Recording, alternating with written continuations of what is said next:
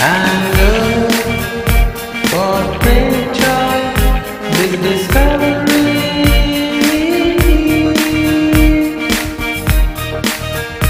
And oh, what great joy, this discovery.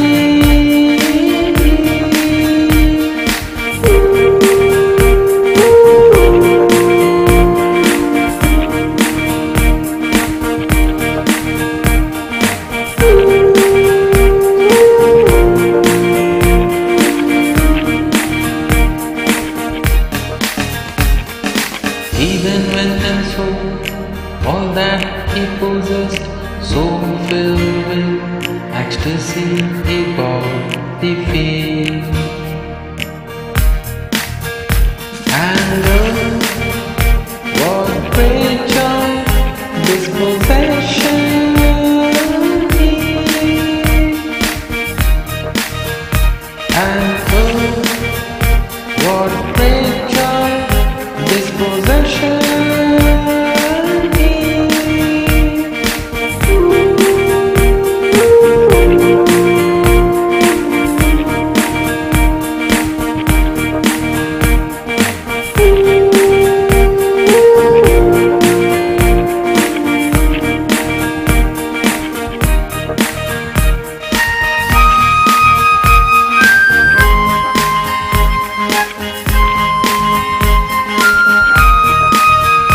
The kingdom of heaven is like a merchant in search of fine pearls to get what he had been searching for years. When he found one of this priceless pearl,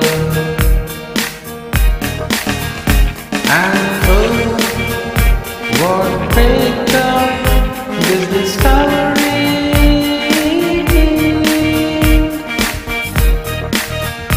And oh, what great joy this discovery.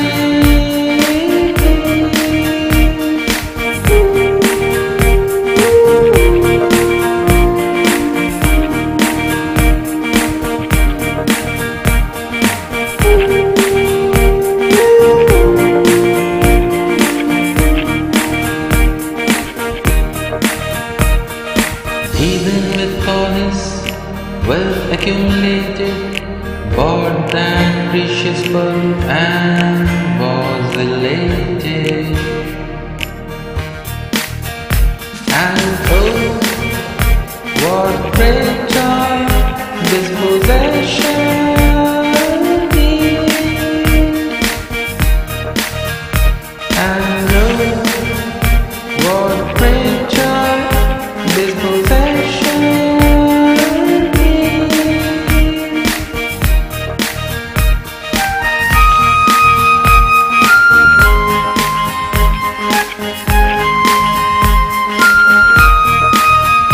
The kingdom of heaven is like a net thrown into the deep sea. When it was full and drawn ashore, the good from the bad was sorted. And oh, what great joy this division.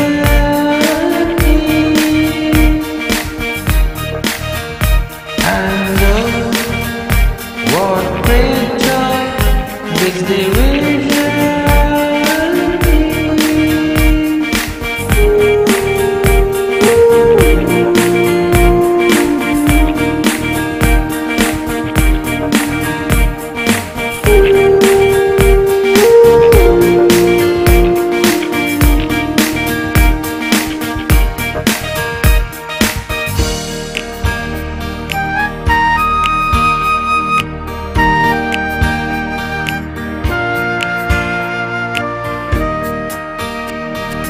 And though it will be like this at the end of time, when the angels will come in his light sunshine,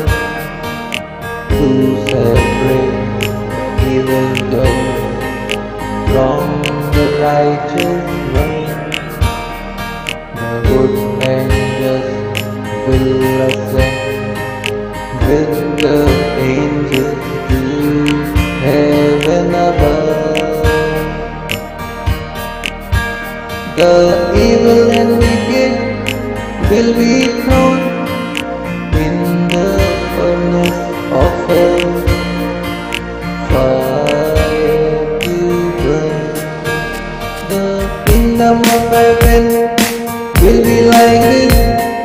The good one and the righteous will live in bliss. And now, what a great joy it will bring.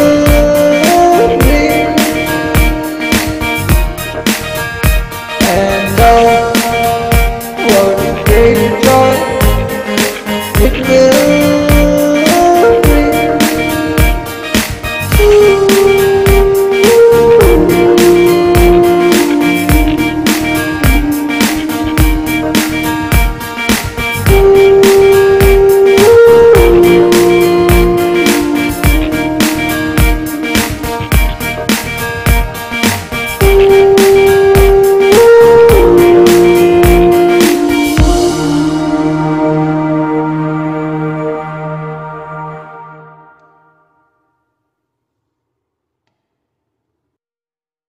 Praise the Lord.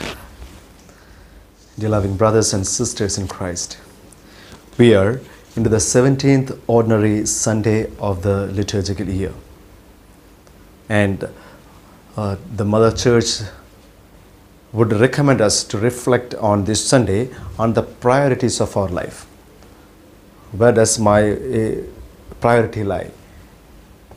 Where do I seek true happiness in my life? And once again, through an example of a field, Jesus introduces this to us. To find the treasure. Where can I find the true treasure of my life? The first reading, Solomon found it in wisdom.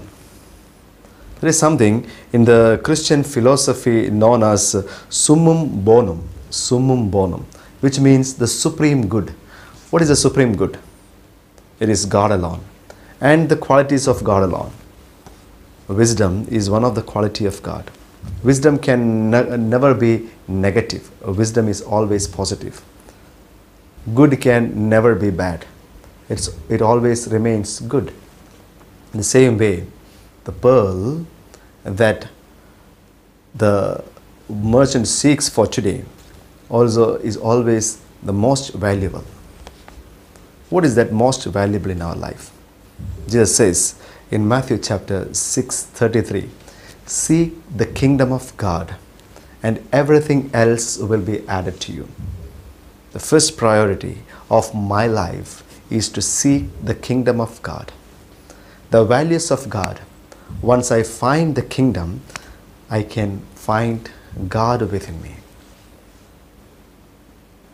In Hindi, there is a saying, Man changa to katauti mein Ganga, which means if your mind is good, you need not to look for God here and there in different pilgrimages. You can find God within yourself.